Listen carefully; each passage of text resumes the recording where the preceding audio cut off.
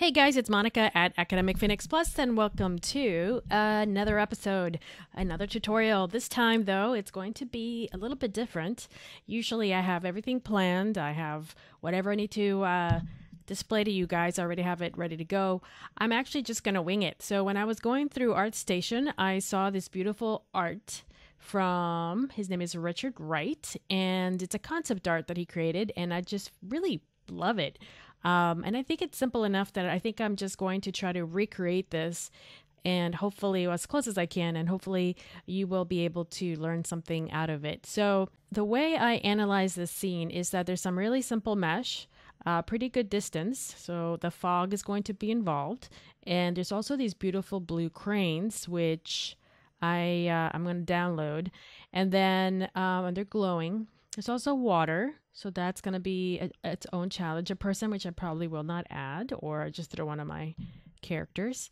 And a little bit of maybe smoke, but this is usually done in painting. So I think I'm going to give it a shot. I'm going to try this out. I'm going to see if it works. But the way I'm going to break it down is that I'm going to just model these basic things, maybe throw some basic shaders on it, and then I'm going to use particles to emit this. So in a previous tutorial, we went over swarming.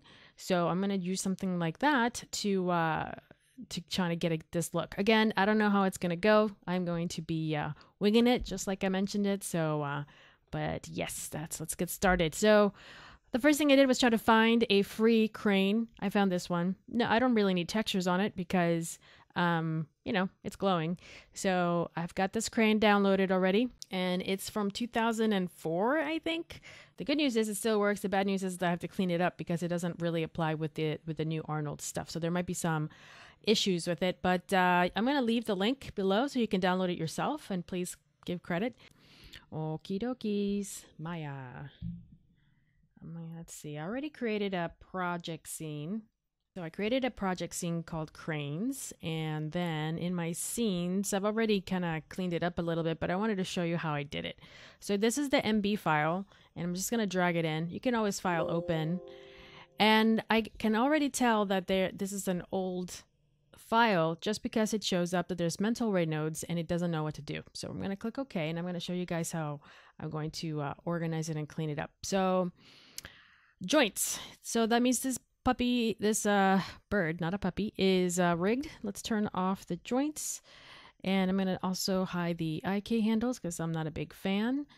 And I'm going to go to my outliner here. It's got some lights, so I'm going to go ahead and delete those. And okay, looks good so far. I'm going to assign a new material, and I'm going to use an AI standard shader.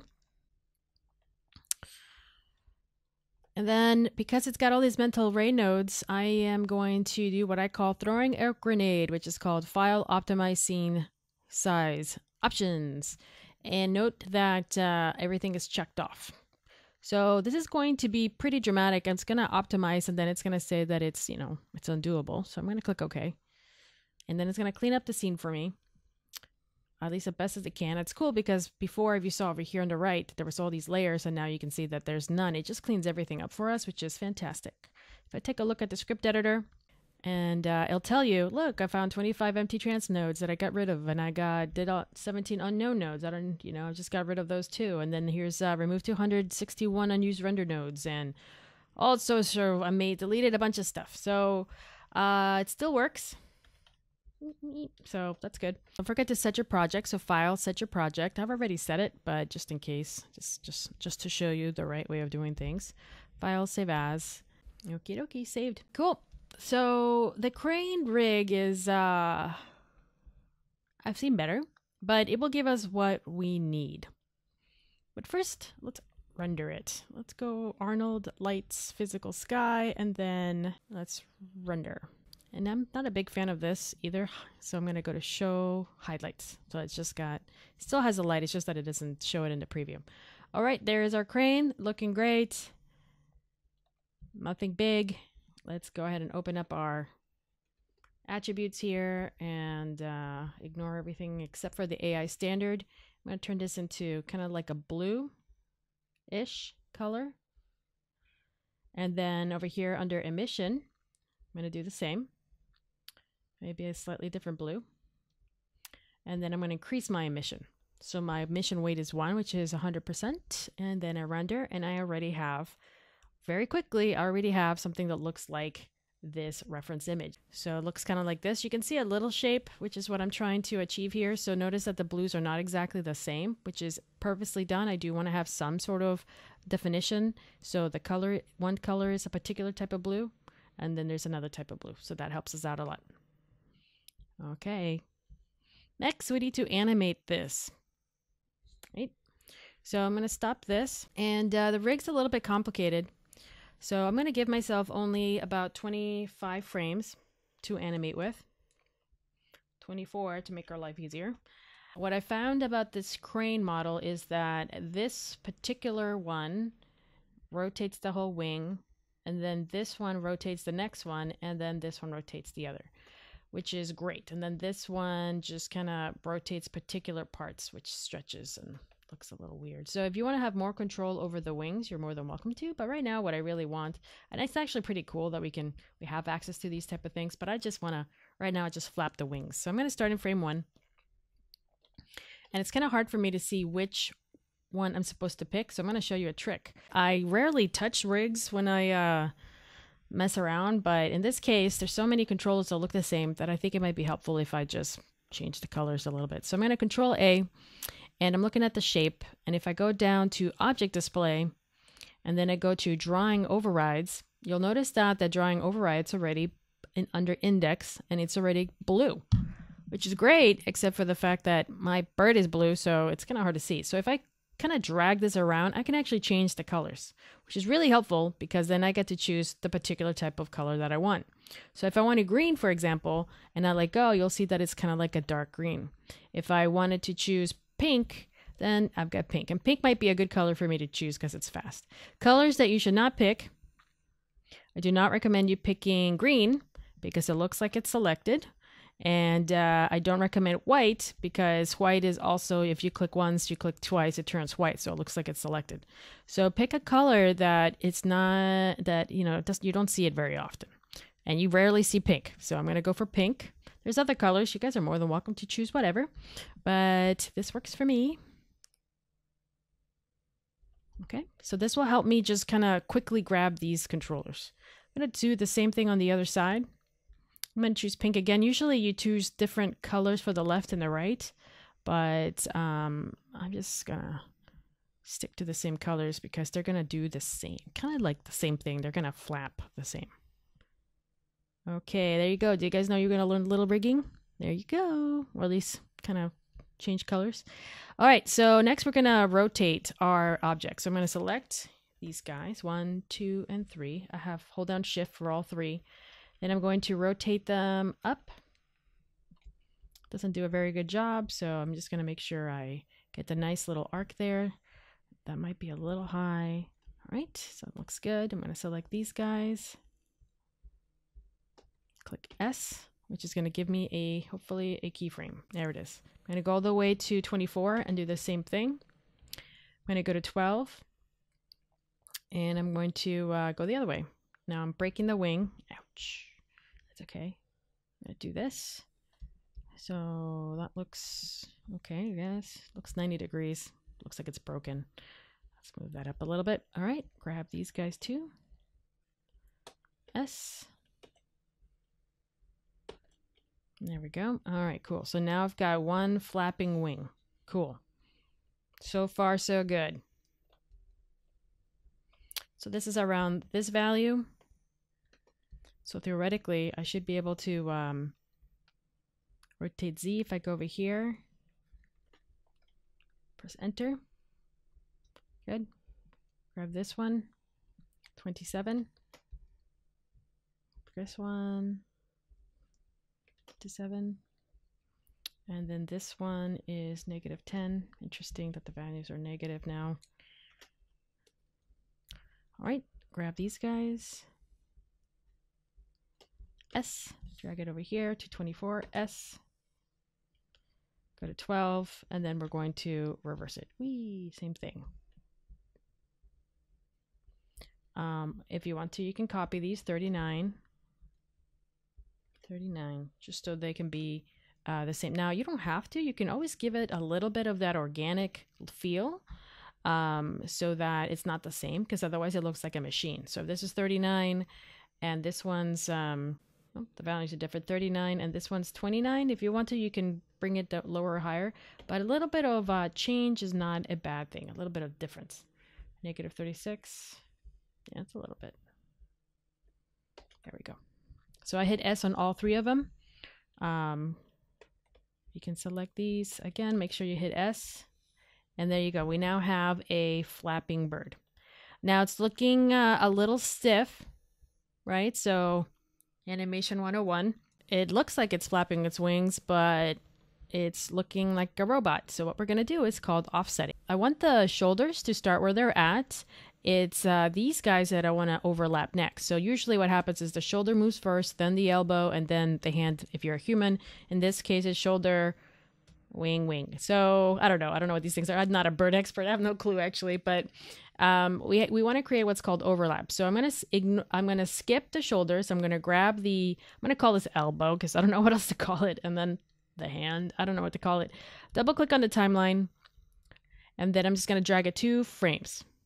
Right, so I grab this little thing right here in the center, and then I move it 2 frames, and that's gonna move the keyframes 2 frames. So this one is at 1, and the next one is at 3, and the last 2, these guys, I'm gonna double click and move 2 frames as well.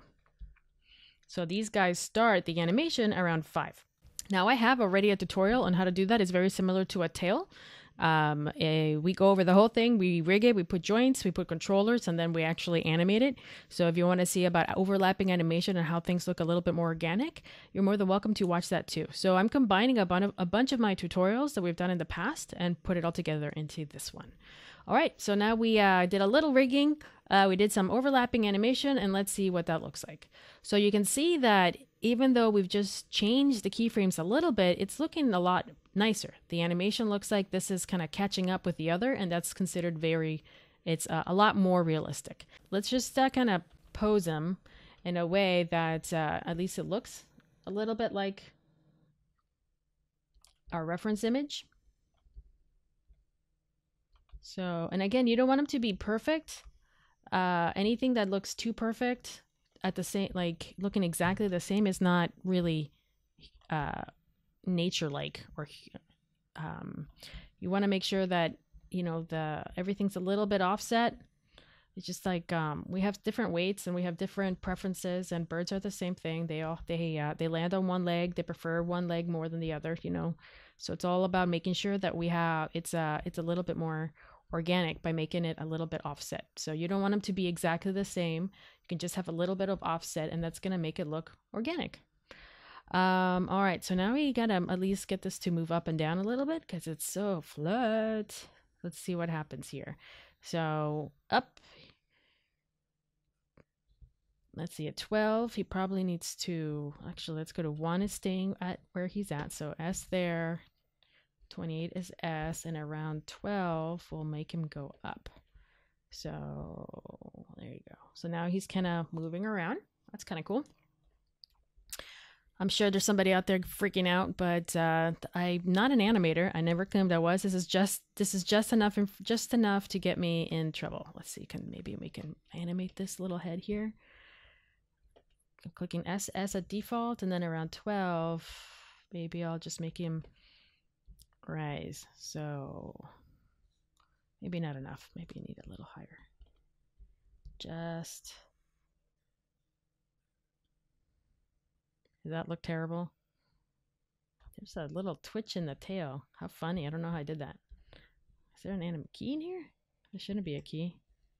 Something's making it twitch. Oh, it must be these knees. I'm going to bring them down. Let's see. Just bring those down a little bit.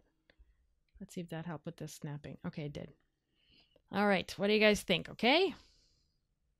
Maybe move the legs a little bit. Ugh, I just can't seem to let anything go.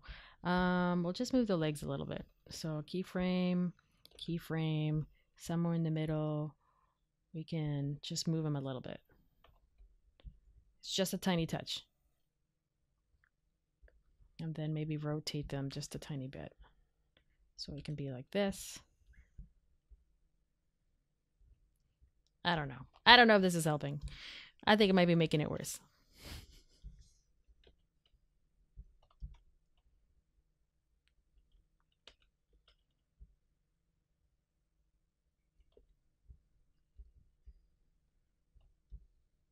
Does it look like he's hurt? You know what? I think I'm just gonna... Let's see. I think the reason why it looks hurt is because this one's going too far. So let me just rotate this back a little bit and move this like this.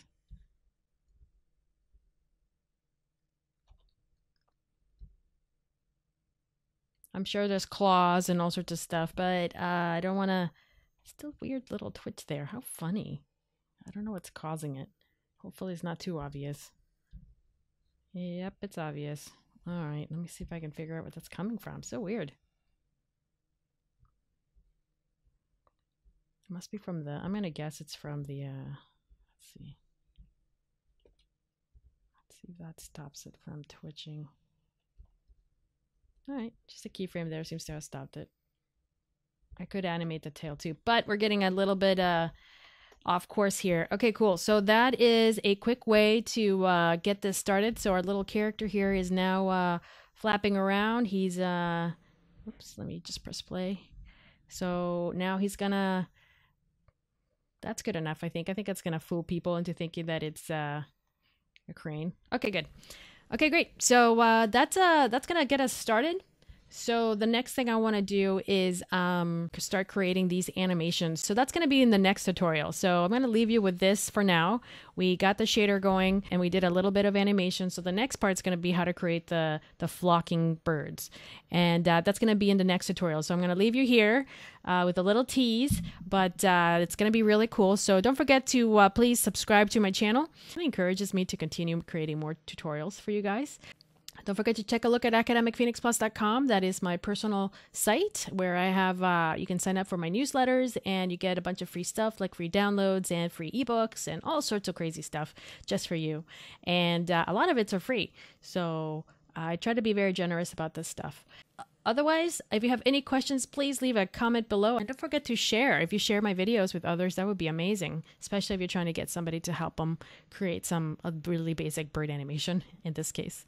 All right, everybody, thank you so much. And I will see you in the next tutorial where we're going to create a flock of birds using particles. I'll see you then.